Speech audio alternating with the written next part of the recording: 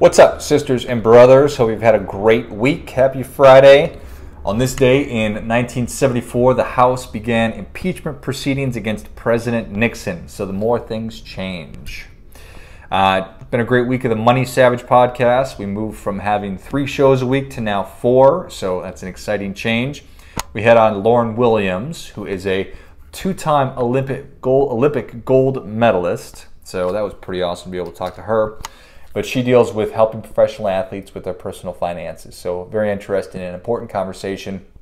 Barry Flagg came on to talk about how now it's possible to do an analysis of a life insurance policy to really dissect and understand all the costs that are associated with it, which was difficult to do in the past. We had Peter Huminski on to talk about business succession planning. So few of family businesses survive or pass from one generation to the next. We talked about the reasons for that and how to change that if you are part of a family business. So check that out. And finally, Jim Katzman talked about how a lot of the time at the end of the month, we look up and we think, where in the world did all my money go?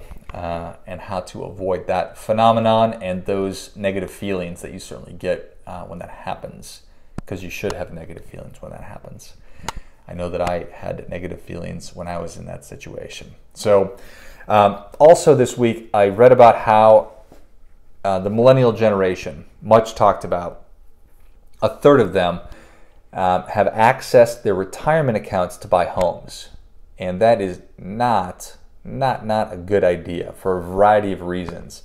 There's an opportunity cost that when you take money out of a retirement plan, it's not growing for you anymore. Sometimes there's penalties, sometimes there's not.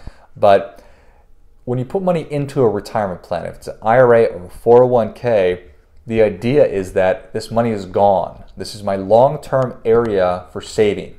I'm not supposed to take this money out until at least 59 and a half. That's the age at which you avoid the 10% penalty for early withdrawal. And those are for traditional retirement plans. I get it. Roth IRAs are different. But anyway, even a Roth IRA, put the money in the account and don't touch it. Think about it like a pension, like you can't have access to it. We don't have time to be taking money out of a retirement plan because the cost of that is enormous. I also read about how the personal loan business has literally exploded.